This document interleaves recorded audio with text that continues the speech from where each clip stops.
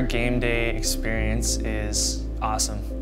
It really starts during the day. You see the athletes around wearing suits or dresses or whatever, letting us know that the game's tonight, and that kind of builds anticipation.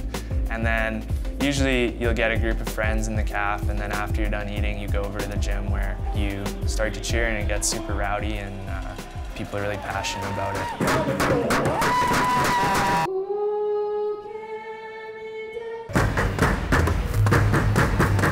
Whether it's members of your dorm or people you just see around the school, the nice thing is you know all the athletes, and whether you have a close relationship or not, you feel connected to them. Yeah! No! Yeah! No, no, no! Yeah, buddy! You have athletes from all programs, so you get people who are training to become pastors or in the business program, and with that they have relationships with people in those programs, so the unity is built inside the classroom, and then as a response to that, those people want to support their friends.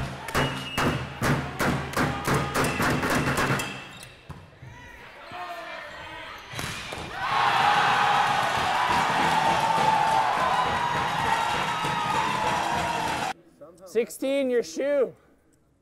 Yeah. Got him. I think something that's really cool is the weekends where you get both hockey and court sports in the same night, because there's a lot of travel back and forth from the gym to the rink to the gym, and that's just like shows how passionate people are here about supporting every athlete in every area. I think athletics brings everybody together by providing like an experience that we all share together, something that's very in the moment, and if you were there, it's like something to talk about after the moment's over.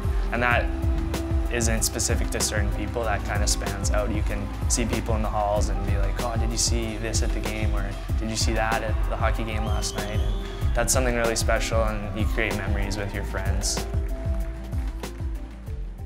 It's pretty unique for that, I'd say. Are you kidding me right now?